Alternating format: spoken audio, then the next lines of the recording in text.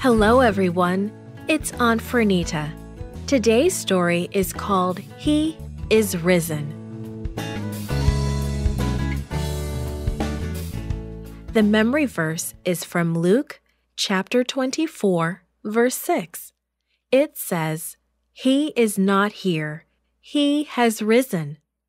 The message is, because He lives again, I can choose to have a future with Jesus. Have you ever been disappointed because you expected something special?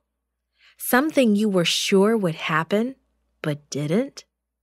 The disciples had hoped for all kinds of special things in Jesus' kingdom.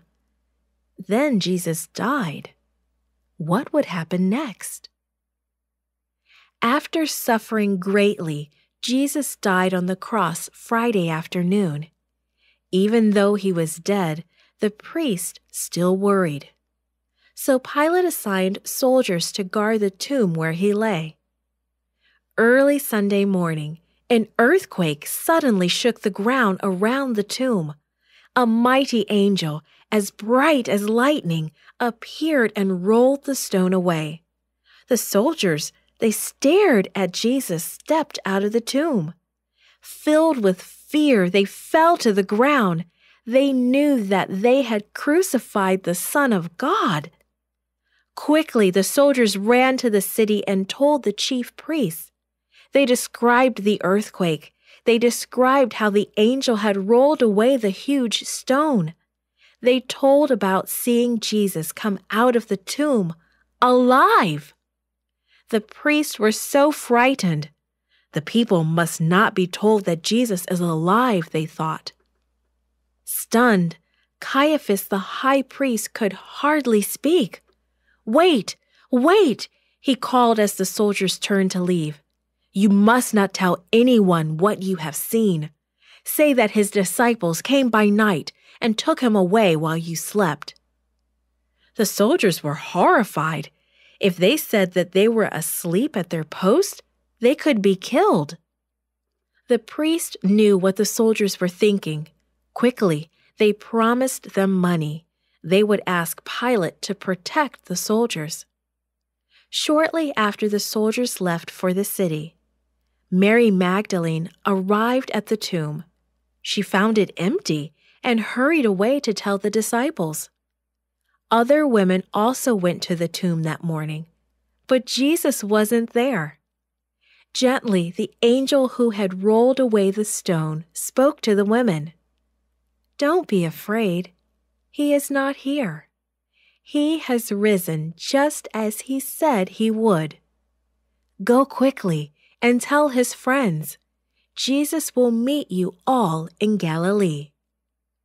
These women hurried away to tell Jesus' disciples. When Mary Magdalene told the disciples that Jesus had been taken away, Peter and John hurried to the tomb. Mary followed them. When they returned to Jerusalem, she stayed behind. Filled with grief, she wept as she looked into the empty tomb. There she saw two angels. "Woman, why are you crying?" asked one. "Because they have taken my Lord away," she replied. Weeping, she turned away. Suddenly, another voice spoke to her. "Why are you crying?" Tell me where He is," she pleaded. "Mary?" the gentle voice spoke again. Suddenly, Mary knew this was not a stranger. It was Jesus Himself.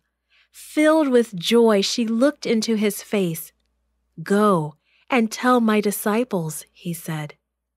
And Mary found her way to the disciples with the joyful message, "Jesus is alive. He is risen, and I have seen Him."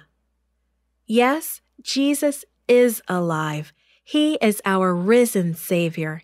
And because He lives, you and I can choose to have happiness and eternal life with Jesus. And that happiness can start right now as we give ourselves to Him and accept Him as our Savior. This podcast is read by Franita Buddy for Gracelink.net. Created and produced by Falvo Fowler. Post-produced by Faith Toe at Studio El Piso. The theme music is by Clayton Kinney. Animation and artwork by Giogo Godoy. The audio engineer was Karel Holness. For more information, please visit Gracelink.net.